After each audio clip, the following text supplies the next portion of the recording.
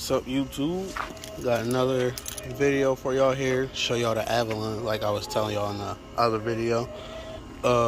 Show y'all some of the things I got done to this in the past few months. Everything I can remember off the top of my head, going from the most recent all the way back. Most recent is, like I said before, new AC compressor in there. Put a brand new AC compressor in. Put fog lights on here. Got some from a junkyard, a U-Pull yard actually near me. Got them for I think $10 a piece, and got them all on this fuse block right here. Well, that's for all the HID ballads, because there's HIDs in each spot. I'm gonna show y'all the fog lights real quick.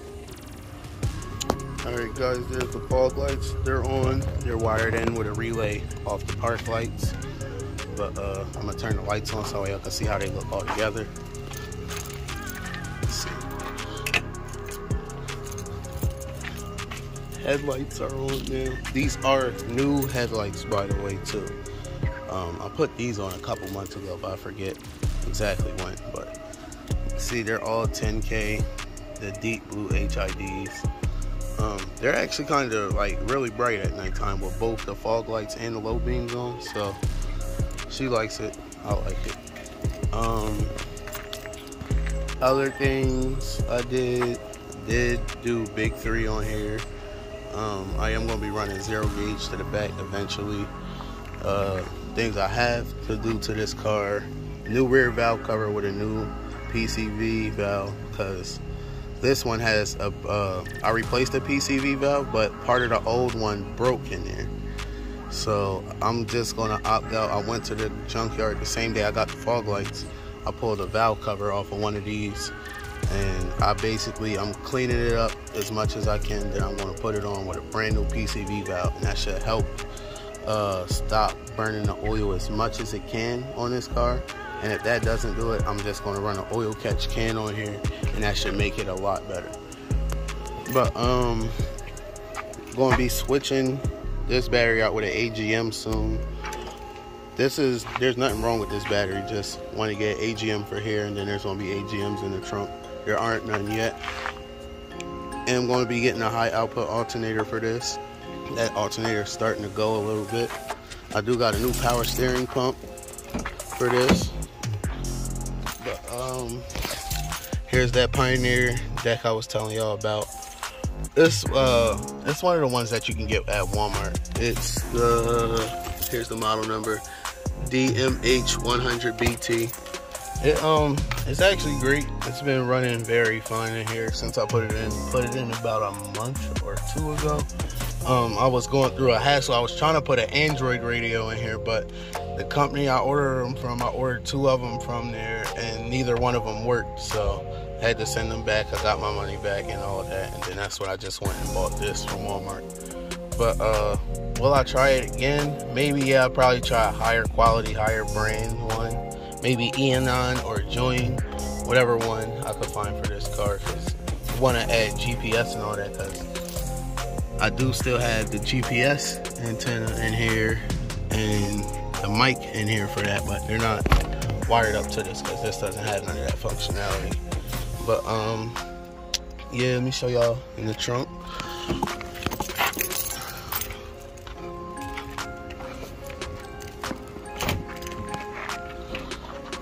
I got the Down for Sound JP8. That's actually what it is, JP8 on the 2 SDR D212s. Also got this, what is this, the bass machine. I put this in here. I bought this like way earlier this year and put this in here. It actually makes this is actually decent quality. I only paid like $35. I'll link that down in the description. It actually makes the bass actually sound real nice. I am going to be taking this box out and probably cleaning it up a bit, strengthening it. It's not vibrating apart or none of that, but just to do all of that and then actually paint it or carpet it, whatever she wants to do with it, and we'll put it back in here. And we're probably going to upgrade the subs, because I built this box with a decent amount of flexibility upgrading subs wise. So she can go with different brand. You can go with a little bit bigger sub or smaller, wattage wise, or however that goes. But yeah, gonna be doing that to this box. I also got some more speakers and tweeters from out of the Impala that I'm gonna put in here. That Crunch 4 channel that I had in there, I have that sitting on my cart right now. That's gonna go in here. That's sitting on my tool cart in there. I'll be putting that in here in probably a month or so, whenever I get all the wires and stuff for it, and the extra battery for back here, and also upgrading the alternator too first. But I'm gonna give y'all a little demo of it real quick. Gotta get a new backup camera. The bass destroyed that. The bass is also taking a toll, a good decent toll on the car. The body's starting to split over here. I'll see if I could put some music on. I'm gonna put like a decaf song on, but then first I'm gonna put a song on by two of my brothers, go by Zeal and Melvin. I'm gonna put that on, called London Tipton. I'm gonna put that on here in a second, but yeah, we're gonna see what this demo is for. Alright, y'all, about to give y'all the demo. Here's the name of that song I was just telling y'all about right there. Shout out to my bro Zeal. But about to play the music and we about to see how it sounds.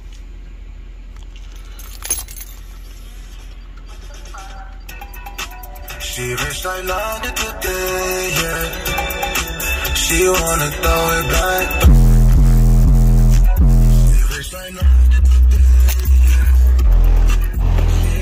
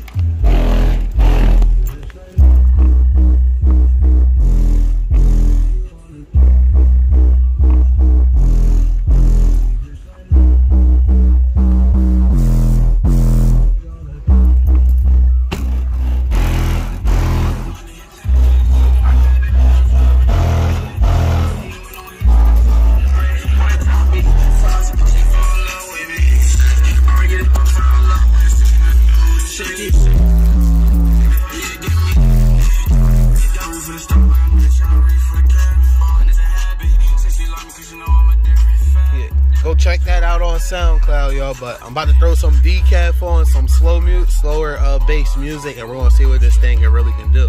get up, bitch. Here we go, right here. Get up, shit, get up.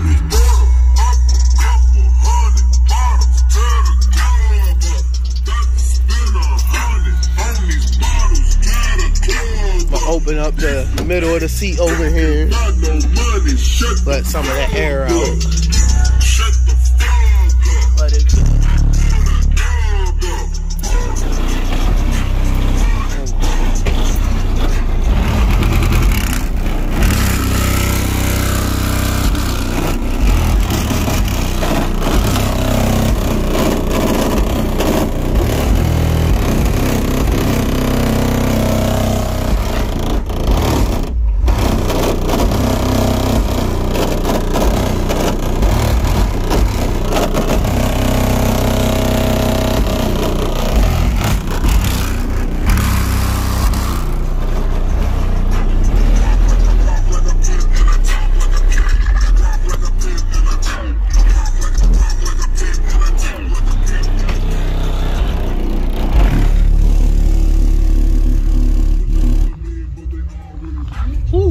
Things is working back here. Oh, the JP8, like I said earlier, sounds a whole lot better in person than on this video. But get some more flex on the woofers real quick.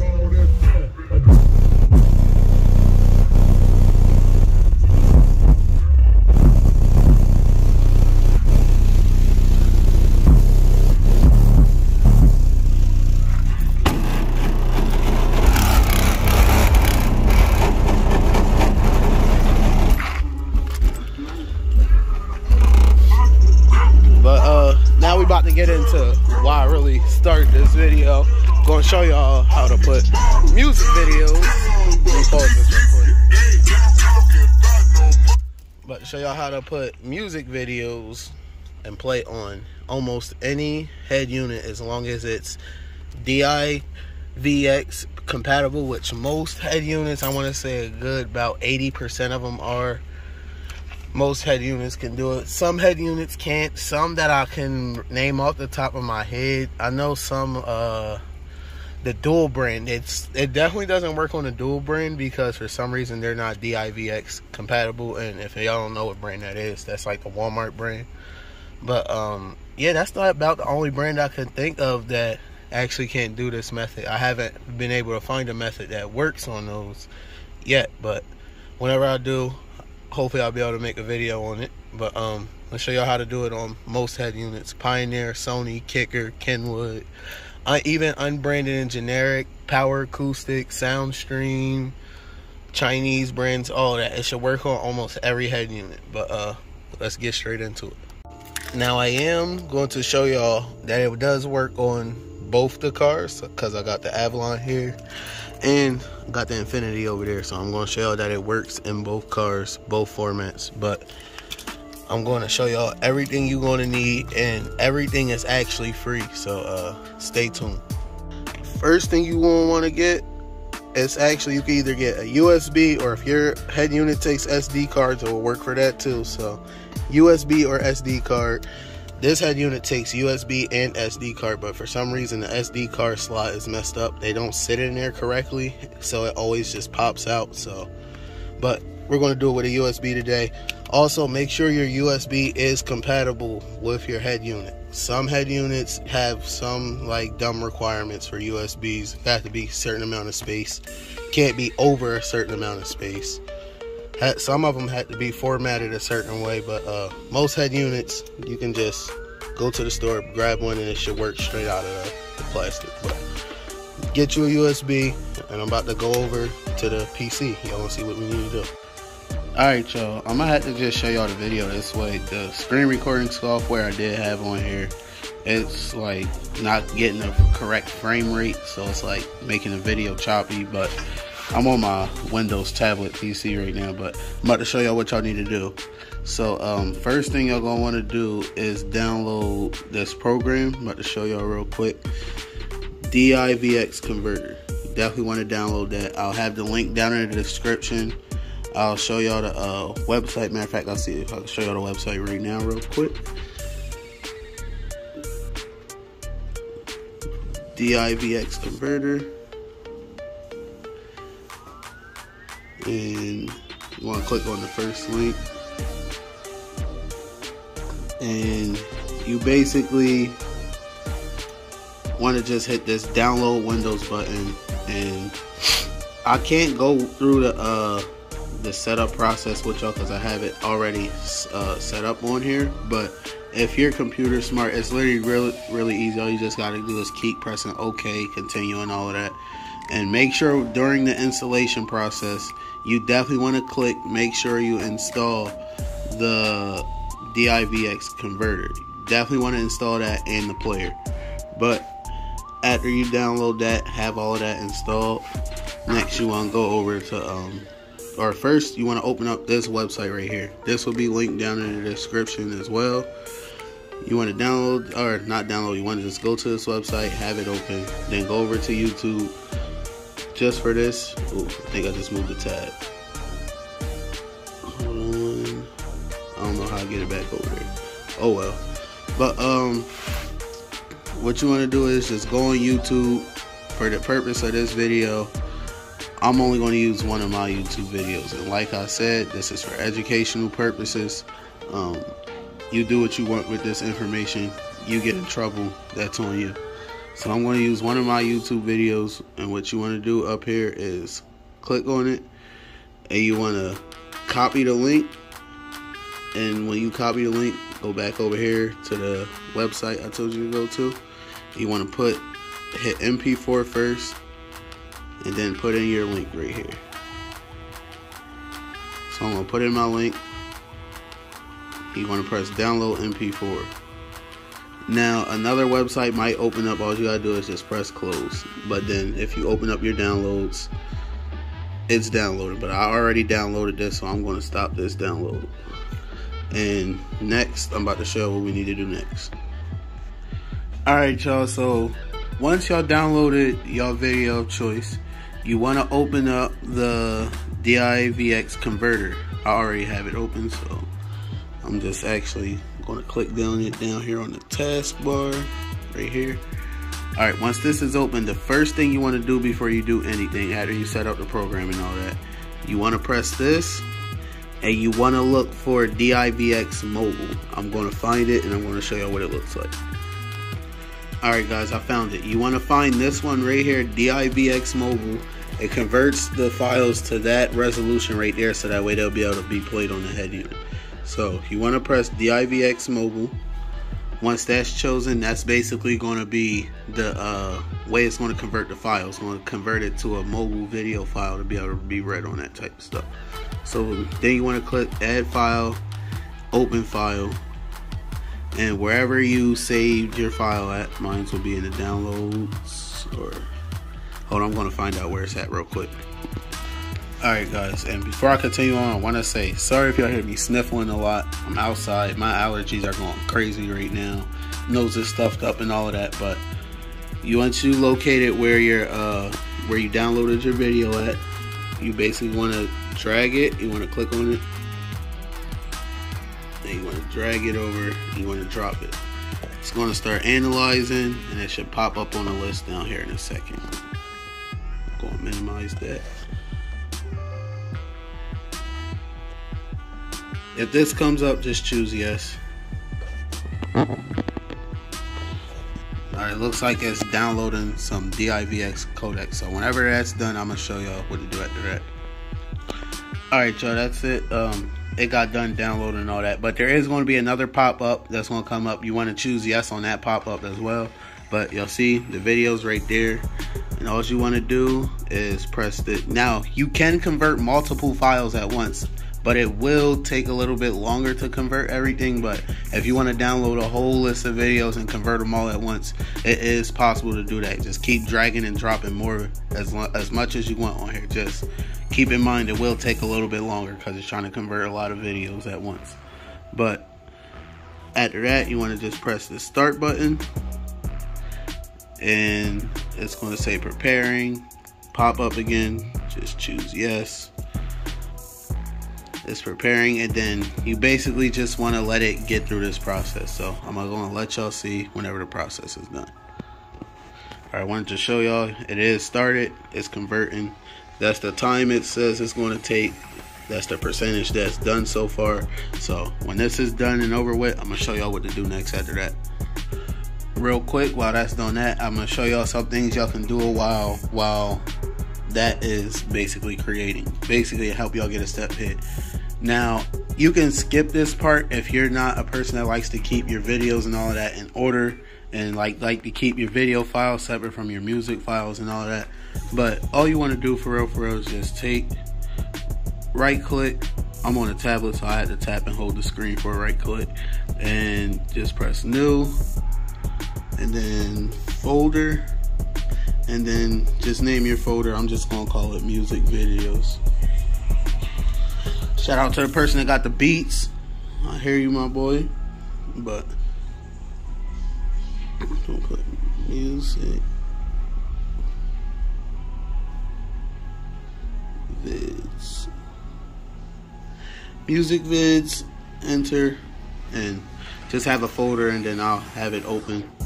And whenever this is done converting down here, that's about how much it's done. We're gonna click on it. It says about 30 seconds, so I'll see y'all in 30 seconds once this is done. I'm gonna show you what y'all need to do next. Alright, once this pops up on the screen, that means it's finished, and it'll tell you, like I say, you can do multiple files. So you see 1 out of 5 files was successfully converted. After that, you want to press open folder so that way you can see where it's at, and the folder should open.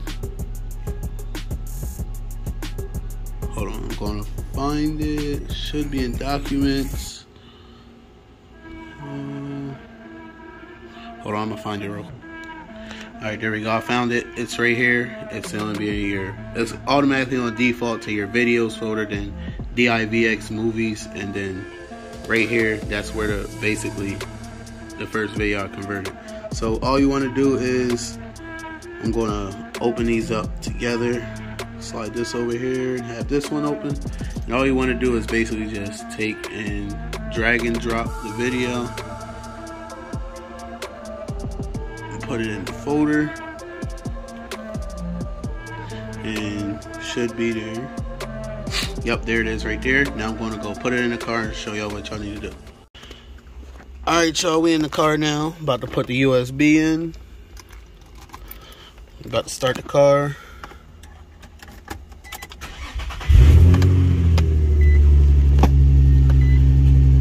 Turn the AC off. Let the radio boot up. Oh, it already says USB loading. And basically just want to go out, music vids, and then you basically just want to go through here and scroll through and select. Now most head units you might have to choose video first before you go to this. You have to choose video and not music, because it won't show up, because it's going to look for music files.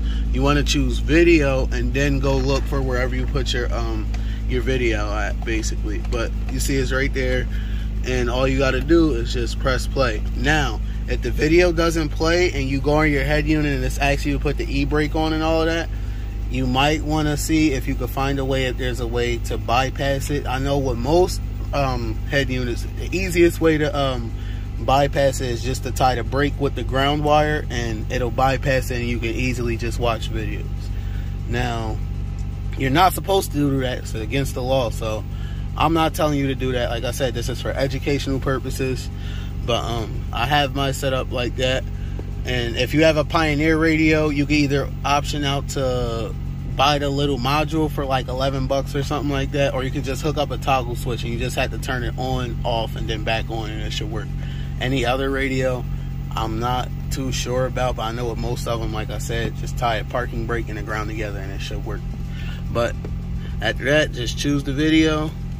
It should come on. As y'all see right here, it's playing. I'm going to turn the music up, or volume up, and I'm going to explain why I haven't been recording. But first, there y'all go right got here. This push button start kit that I'm going to be putting on here. Y'all see it's working right here.